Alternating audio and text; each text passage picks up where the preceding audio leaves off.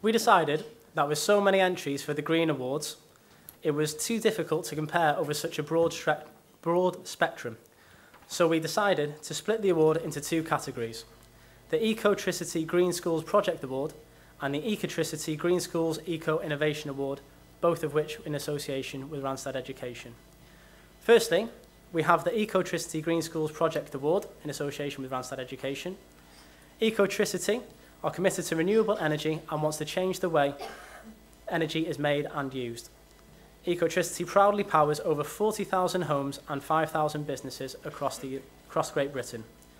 You will all, I'm sure, know that Randstad Education are the largest education recruitment consultancy within the education sector and offers a unique network of over 30 offices throughout the country.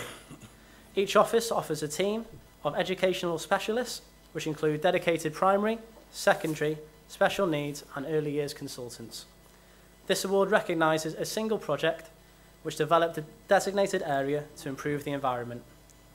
Shortlisted schools in this category have shown that regeneration is the key and have renewed an area that was once used for something else or in many cases was in fact derelict. And these projects now have an ongoing community use. I would like to invite Sam Slatter from Randstad Education onto the stage to help present this award.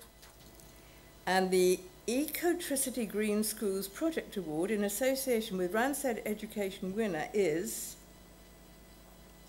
from North Wales.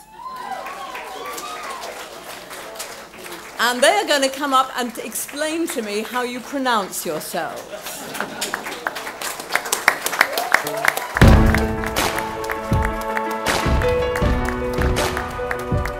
What's your garden? It's a community garden, and it's a regeneration project between the youngest members of the community and the oldest members of the community, and they work together to develop the garden. That is totally brilliant. What a good idea. Intergenerational. And are the oldest members of the community thrilled to be thought of as the oldest members of the community? Sometimes. Sometimes, right, yes.